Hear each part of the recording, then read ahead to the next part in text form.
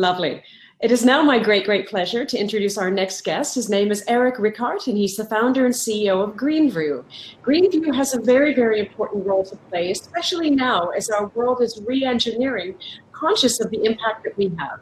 Greenview supports organizations with their corporate responsibility and sustainability platforms to drive profitability, streamline data management, and keep up with the trends, effectively providing effective communications to stakeholders, leveraging the power of data. Again, they are a critical industry voice as we look to the future of hospitality, and we look at doing that with enormous responsibility. Eric, we're delighted to have you with us. The stage is yours, sir. Welcome. Good morning, everyone. Good afternoon. And it's always a pleasure to see you, even when virtually. And thank you, those who got up early this morning. Thank you, those in Asia, and some night owls in the United States and the Americas. Eric Ricaurte from Greenview, and in the next 15 minutes, I want to present to you some trends in environmental and social resilience. And to start off, I wanted to just explain, where does resilience come from? What does the term resilience mean? Resilience is essentially being able to cope with the external factors that affect your business. And that's what we're seeing more and more on environmental and social sides every day. Resilience was already slated to be the buzzword in the industry, in real estate, in sustainability for 2020, even before COVID-19. And that's basically because the environmental, social, and governance, or ESG related factors that affect a business are now multiplying every day. Just an example, plastic, which was the topic in sustainability last 2 years. Now, prior to 2018, and this got real public sentiment, there were very little, if any, hotel companies, very few, who actually had plastic reduction and elimination as a strategic priority to their business. But once that hit and became high on consumer sentiment, we saw the massive deluge of programs, of commitments and of things coming from all across the industry. And that's exactly the kind of resilience you need, is how can you manage something like that will hit you, which is it's a sustainability issue, an environmental issue, and a social issue. And what everybody has asked us since then is, what's next? What is it that's going to come next after plastic? And our answer is always something. Something is going to come, whether it's, and we don't know, whether it's the issues around food waste, whether it's the issues around migrant workers, whether it's the issues around chemicals, water stress. There's always something that's going to be happening, and more around environmental and social topics that you need to be prepared for. And so resilience really amounts to understanding that these myriad and multitude of factors are needing to be addressed and managed in your organization so you can react. And so what we want to present are some of the trends and what's going on, how you can react, and how you can look into some of these trends a little more deeply.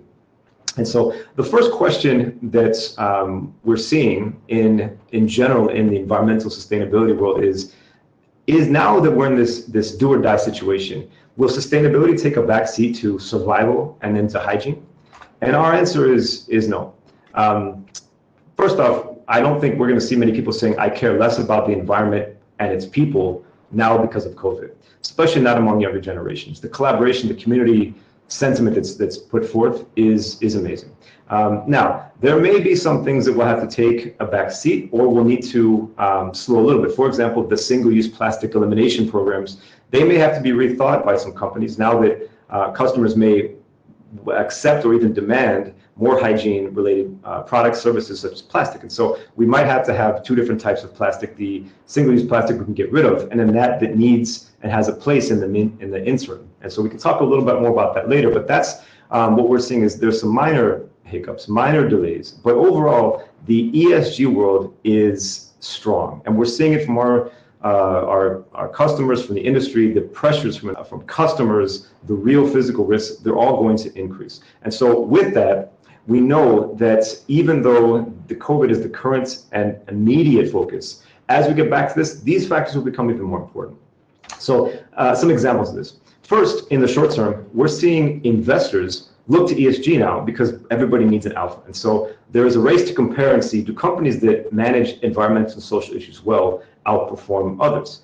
And the answer is yes, and there's research coming in. There's an interesting one from HSBC that came out recently. I can send her, it's on our LinkedIn page, which compares climate-based businesses against non, and it also compares businesses that perform strongly in ESG versus the weaker performers, and they're outperforming. And that's a bank, and they're actually looking into this more seriously. And so we're seeing more and more of this race to compare, which means the evaluation of a company's management of environmental and social issues becomes very important. And it's not just the climate change or the immediate financial disaster issues.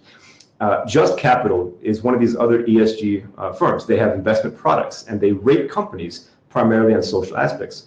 They're actively right now heavily monitoring and rating how they perceive companies to be treating their workforce during COVID-19.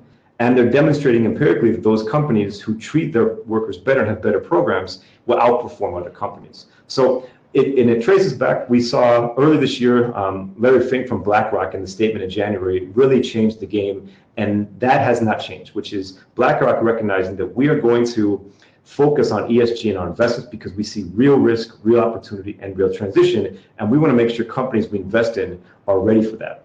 And then they've since followed suit and they invest in a lot of real estate, a lot of hospitality, and there's a lot coming on that can't be ignored even in this current situation.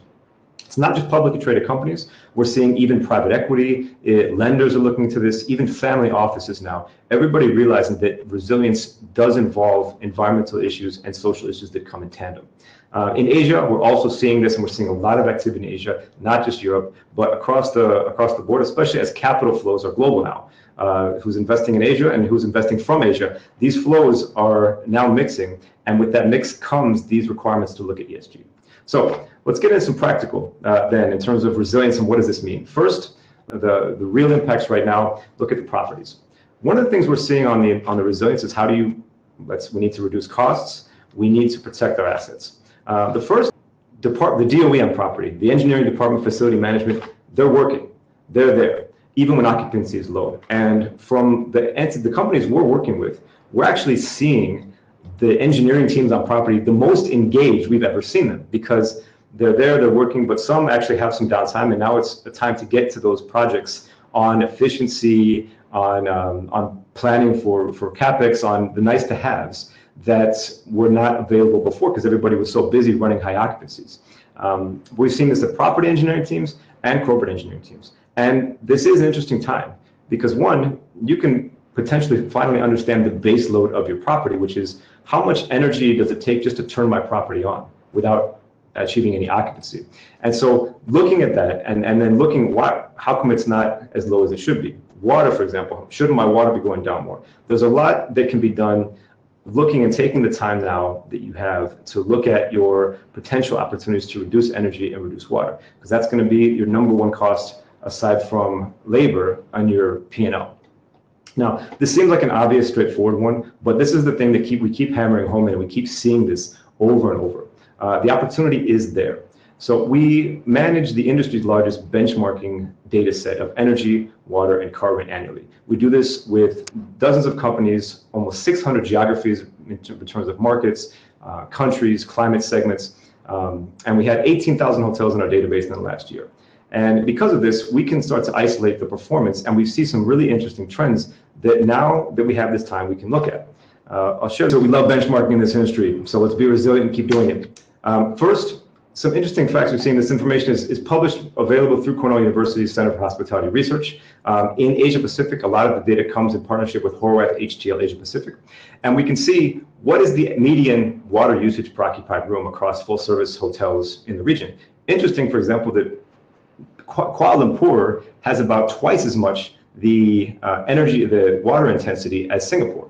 And so we start to look and see, well, what are the markets we should be looking at and concentrating on for more of this information? But the most important and interesting thing we've seen, and we'll take the case of Thailand, is that in pretty much any market around the world, if you take there's such a wide range of performance in energy and water efficiency and intensity. And if you look at the quartiles, forget the outliers, look at the quartiles. If there's 100 hotels in Bangkok, the hotel that's at number 25 is performing 50% better than the hotel that's at 75. And this happens, you can see, for example, Koh Samui, the 25th percentile is performing almost 2.5 times better than the 75th percent. And so we see this in every market, not just in Asia. You see this here in Europe, London, Paris. The ratio is about 1.5 to 2, meaning the myriad of building design, of capital expenditures, of capital equipment, FF&E, but also operating practices will determine where you fit in this range. And there's always room for improvement. Now, it's not just energy, it's water. Water can even be sometimes more intense. And we see this in some markets in Europe. We see, again, going back to Thailand, we see, and it's not just full service hotels, but we can see in limited service, for example, it's sometimes even greater for water. There are some really big efficiency opportunities in water, and now's the time to take a look at them. That in the short term, look at your energy, look at your water, now is a good time. Second, for the midterm, we know money's tight, and now is the time to look at green finance, and we're seeing a lot of this happening. Just quickly, a couple to mention, you have green bonds. They have the idea that you can actually get capital at a lower cost of capital, lower interest rate. Green bonds are becoming more interesting. We've seen some examples in Asia, Swire Properties, CDL, floating green bonds in order to fund energy efficiency, renewables. And we've seen this across the world. In the US, we even have host hotels and resorts. So there's also that, there's funding mechanisms, there's sustainability-backed loans, SDG loans, where lenders will give you a loan in better terms in exchange for a commitment and demonstrating performance in environmental social areas. Swire Properties also did this. Now you have this all over the world, there's different mechanisms. In the United States, you have PACE financing for clean energy and efficiency, and some lenders are now looking toward this as we need more lending mechanisms. And it's definitely a better ESG option than the PPP money, as we've seen some backlash for.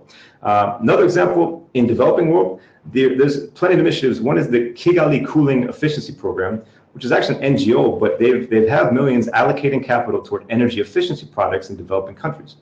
That will then tackle the big issue of phasing out refrigerants in cooling equipment. Another financing mechanism we're seeing is changing from CapEx to OpEx in systems, in even your HVAC equipment, which lowers capital needs for those who are now strapped, and also help build scale toward efficiency and renewables for those who are now managing that full time.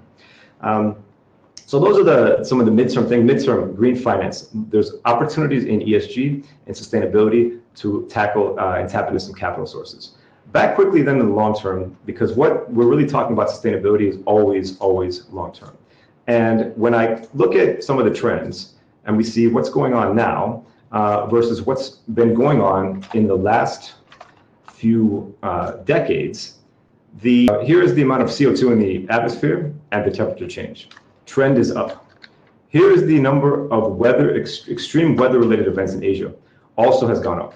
Here is the amount of plastic been produced and plastic in the oceans. These trends are all exponential and growing. And yes, we will see a slowdown in 2020 because of COVID and reduced travel and reduced consumption in general. But the trends, we're far away from actually making a dent in any of this. And so one thing we need to see is how are the environmental impacts associated with climate change, with changing atmospheres and its impacts going to affect your business. And so long term, the assessment of issues such as water scarcity, such as potential impacts to biodiversity, sea level rise, precipitation change, temperature change, socioeconomic conditions of a local destination, and regulatory and policy frameworks. These are all the types of assessment work that will need to be done when looking at investments in real estate, because what we've seen in this business, travel slump, airlines can stop flying, cruise lines can stop going, tour operators can stop selling, but hotels are there, hotels are in the community,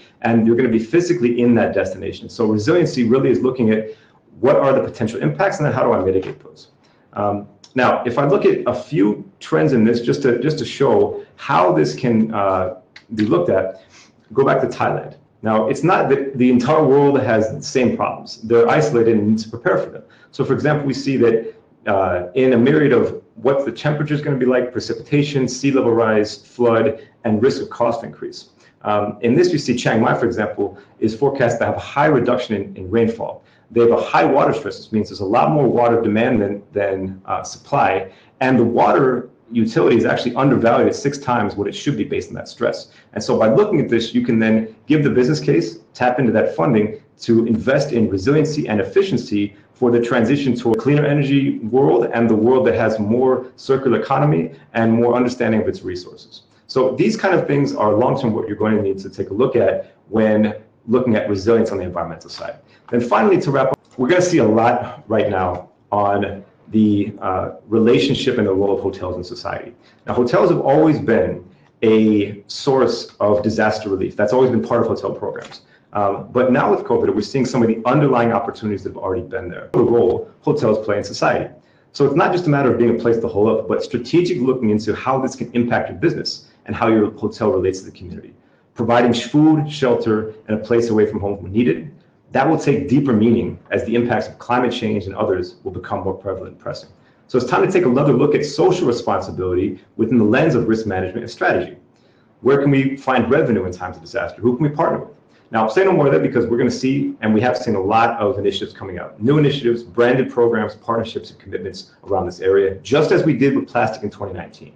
And so to conclude, resilience means properly setting up the governance and management mechanisms to continually assess and incorporate ESG into your business. Because unfortunately, we're going to face a lot more situations, a lot more of these issues, and it's a matter of how we prepare for them and how we then deal with them and position accordingly that will help us to thrive. And so COVID will definitely be a lesson. There are those kind of parallels that are being made, but we definitely know that the impacts and related social aspects of them are going to be issues we need to deal with in the future. Thank you. Hello, Eric. Thank you so much for joining us. And so important that you're opening the conference along with Jesper, because these issues of environmental trends, social trends, resilience is so important for our industry. Now, listen, a quick question for you. So at what stage in hotel development could we be looking into sustainability? We've got a lot of hotel developers in the audience today, and how they look at in terms of these resilient issues, and how do they go? Well, thank you, Jonathan. Thank you for taking the question and inviting me here. It's a pleasure. To answer your question, the very beginning. We've seen this as the fundamental systemic problem that we've sort of peeled back the onion layer, is that developers, owners tended to opt to rely on the operators or the brands to come in with the solutions. But often because the hotel's already been designed, it's operator selection, but it's too late. The loan has already been secured, the assessments have already been done or not. So it needs to be very beginning. Any partner involved in those early areas of feasibility, of design, MEP, community relations, all of that is when you need to take a look at this and then look, what are the opportunities for financing, for design, for relations, and then you're not sort of just going to the operator once you select, but you then can have a better dialogue going forward. Okay. All right. Well, listen, Eric, thank you so much for joining us and for being on the stage. And if anybody's got any questions, how do they make? I will be in and out of the expo all day. Meanwhile, I manage my 2-year-old here at home. And otherwise, you can find me on LinkedIn. And always looking forward to discussing. All right. Thank you so much, Eric.